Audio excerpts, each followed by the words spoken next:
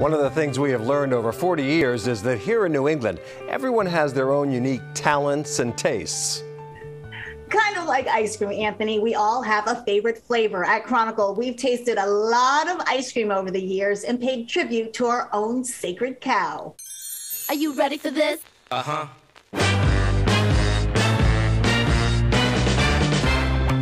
There's no escaping it. New Englanders are obsessed with ice cream, and for decades, we've been chronicling that icy love affair. That is addictive. We've covered hundreds of ice cream makers, from Brigham's, founded in 1914, to the arrival of Oddfellows in 2019. But every ice cream story has to start somewhere.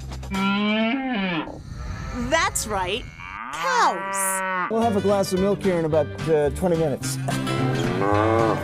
From our earliest days, cows have been Chronicle's unofficial mascot. They've appeared on the landscape of countless main streets and back road shows. So we couldn't help but get a little attached. Now, where can an ice cream loving, cow-clad Chronicle correspondent find a kindred spirit? I want your coat. I want your coat. Hi, how are you? Jamaica Plain's iconic ice cream franchise, J.P. Licks, where we sit down with founder and cow lover Vincent Petrick, whose business is also celebrating 40 years, despite some early doubters. The first article we got actually predicted our demise because our flavors were not subtle at all. They went off in your mouth like bomb bursts. And I was like so touched by that, because that's exactly what I'm trying to create, is I want you to be able to be blindfolded and still tell what you're eating. Like J.P. Licks, Chronicle also had its share of early doubters. One review calling us a mishmash as appetizing as a mayonnaise sandwich on white bread. But back to ice cream. Chronicle's history with J.P. Licks began 20 years ago when then anchor Mary Richardson dropped in for a visit. Coming up with the name J.P. Licks was tougher than it seems. Actually, it was our second choice, Mary. The first choice was virgin cream, but being a relative newcomer to Boston, I was told that I'd be picketed, probably stoned by the good Irish Catholic majority here in Boston. Who would misinterpret what you were doing. Exactly. I was the only one with a straight face that could say virgin, pure, wholesome, and everyone else, of course, saw another definition of the word. In 2005, our paths crossed again. In a Chronicle show about eBay, we scoured the office for an example of something to sell. How about we try to sell this? The Chronicle cow lamp. I wanted that lamp because it was the most adorable thing I'd seen, and it functioned. Were you aware of the controversy? Yes, I heard you guys were all up in arms. Petrick won the cow lamp with a bid of $96. But behind the scenes, some Chronicle staffers were outraged. How could we sell such a sacred piece of Chronicle history?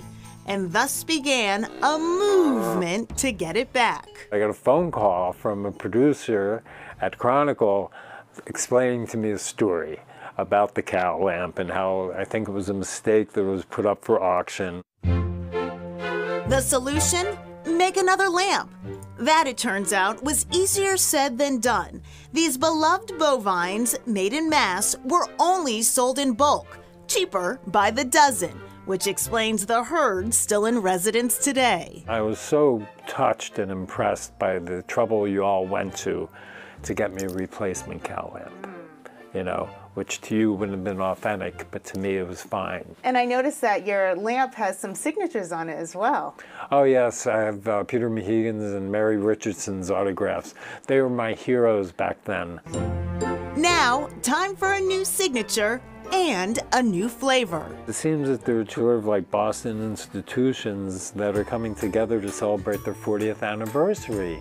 You guys and us. Congratulations on your 40th. We're going to make a special Chronicle edition flavor. Ooh, how about Chronicle cow? So you may have struck upon the flavor.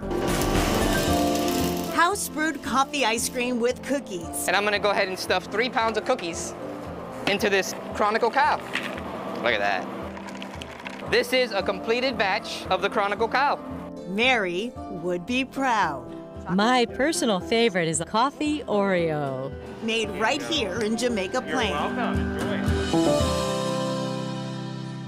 Chronicle Cow is actually the second ice cream named after the show. On our 25th anniversary in 2007, Brigham's created a Chronicle Coffee Crunch. Always nice to see our name well preserved in the freezer section. Meanwhile, preserved in our archives, a parade of people who, if not for Chronicle, might never have made their moment in the spotlight. Ted Reinstein explains. For 40 years, Chronicle has introduced you to some of the unique individuals who call New England home. The unusual, the quirky, the wild, the eccentric, or as we call them around here, Clint's characters. Who's Clint? Our senior producer, Clint Conley, who has a knack for seeking out true originals. He'd be here now, but he's out answering the call of the wild.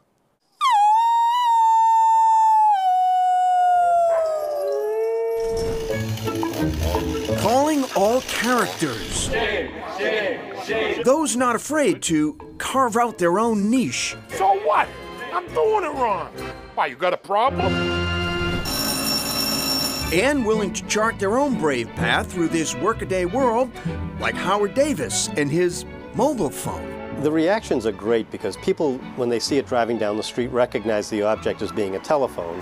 I love it! And then the double take is, my goodness, it's driving.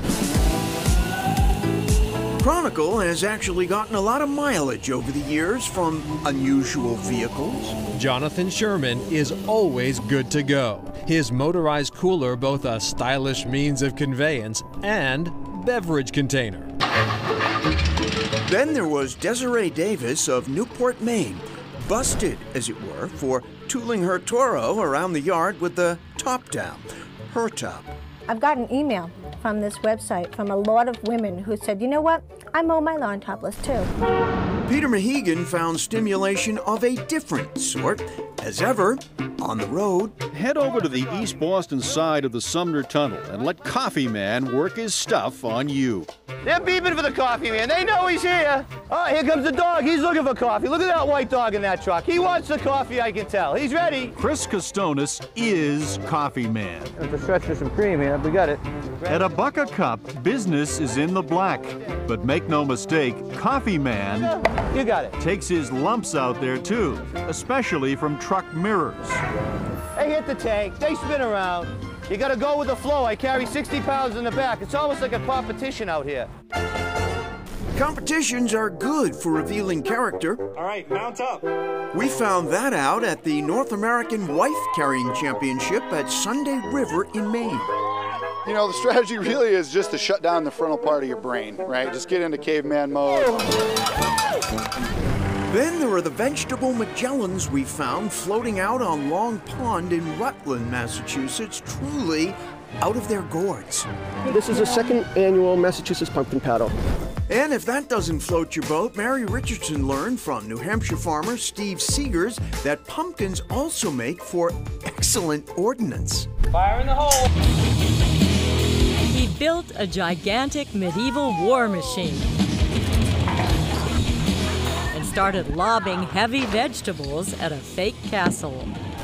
Chronicle's explorations into the spiritual realm have also yielded otherworldly results, like our visit to Lilydale, a summer colony of mystics and mediums in upstate New York.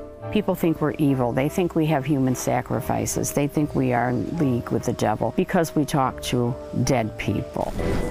And Andrea Hall got schooled at the annual convention of the American Society of Dowsers in Danville, Vermont.